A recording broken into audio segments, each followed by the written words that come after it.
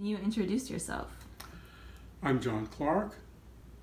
I live in New Orleans, Louisiana. I was born in New Orleans in 1945, and I have lived here ever since, although I've spent a lot of time in France and a certain amount of time in India and other places, but I'm still here. How old were you, and in what were you involved at the time of Venice '84? Okay, for those who are mathematically challenged, I was born in 1945, so I actually had to calculate this myself. I think I was 39.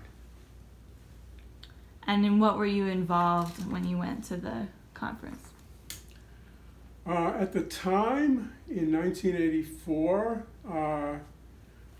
I had a group in New Orleans called the New Orleans Social Ecology Group. A few years before that, I had started a group called the New Orleans Libertarian Alliance. I don't think that was still going. No, that was actually a number of years before that.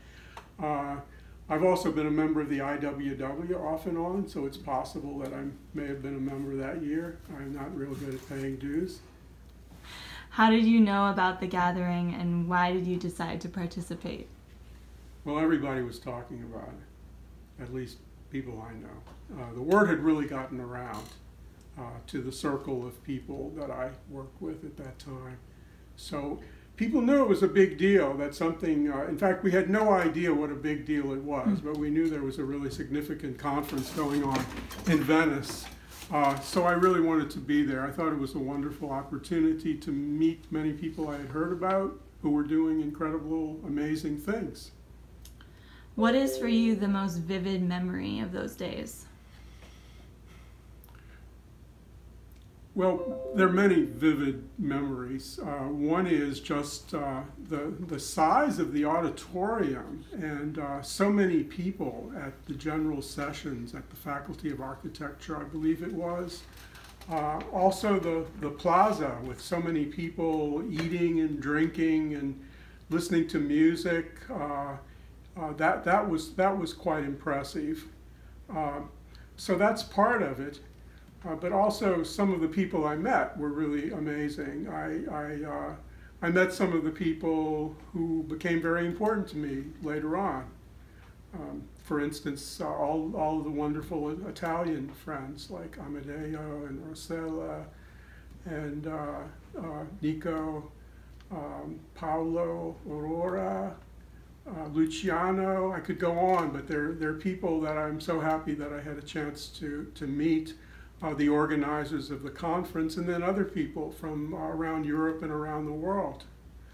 I'm probably getting into another question, but it was really a turning point for me in many ways, because it put me in touch with a circle of activists and theorists, particularly in Western Europe.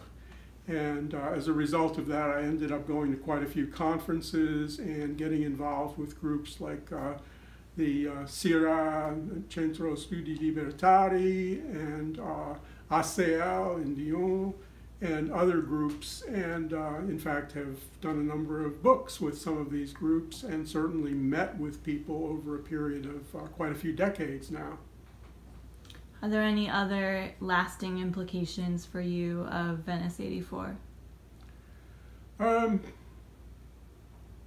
Well, rather than lasting implications, let me just, since I mentioned some of those people, there were a couple of, I remember the one thing that I actually, that affected me most, strangely enough.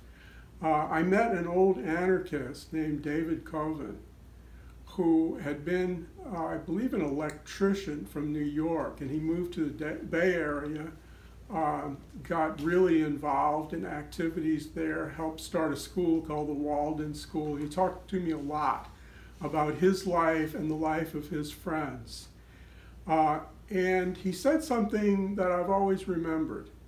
At a certain point, he said, we deserve the best. We were talking about anarchism and what it means, and people were talking a lot about theory and about vast social transformations. And I was kind of amazed that he summed everything up by "we deserve the best." And I think by "we" he meant everybody, that we're trying to create a world in which we have the best of all things. And the fact that he was so affirmative and seemed to love life so much and love people so much made him a kind of really profound influence for me from that point on. And I think maybe I was beginning to go in another direction on a lot of things, and that contributed to it. Although I hate to single out one or two things, because there were just so many powerful experiences, and just the ambiance and the excitement of being there and spending days in meetings and then hanging out at restaurants in the plaza at night and having conversations that went on until very late. I mean, this is really an extraordinary experience, and I'm so grateful to all of the people in Milano and elsewhere who put out such a great effort to create this experience.